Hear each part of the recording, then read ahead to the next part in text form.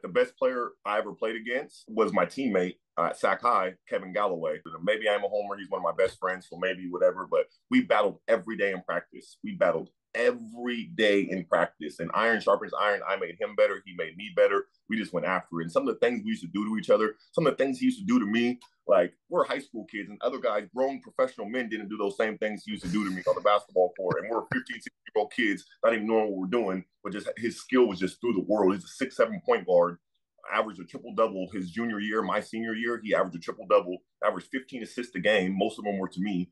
And then it was just like he's still hands down the best player I ever played with or played against.